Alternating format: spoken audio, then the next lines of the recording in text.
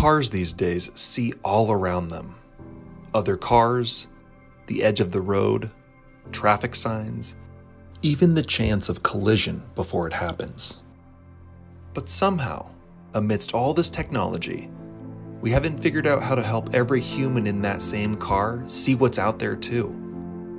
People that are sighted have constant input. Like, I don't know what I'm missing until I know what I'm missing.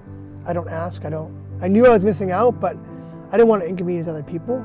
I feel the movement of the car, but I certainly don't get much about what's outside the car. So I'm sort of a captive there. Sometimes when I'm in the car with friends, I do feel lonely. It's a very isolating experience.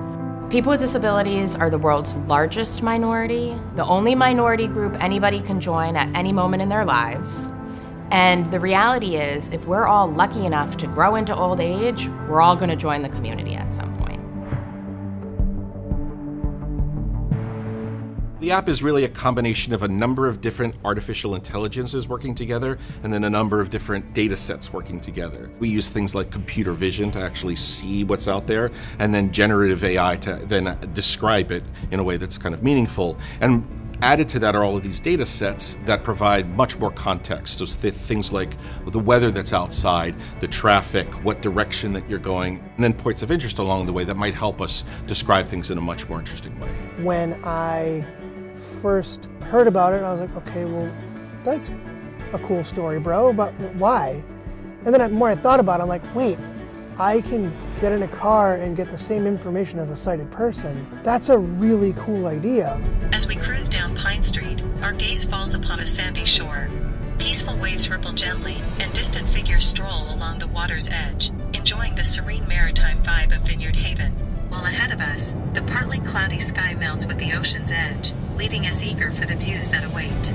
Struck by the iconic green and white facade, the towering red brick walls adorned with banners of legendary ball players. It's an overcast day, and the rain adds a slick sheen to the brick sidewalk.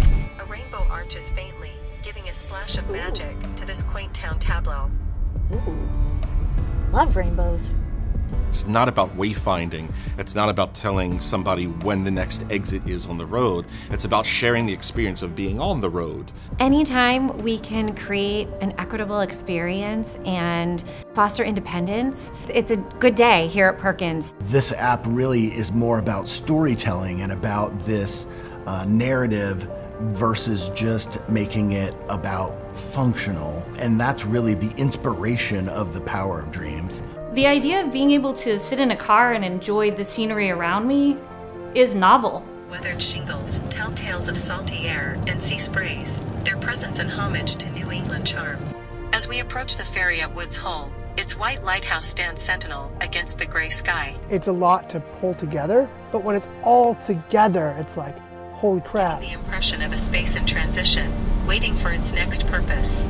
That's cool. We catch glimpses of greenery,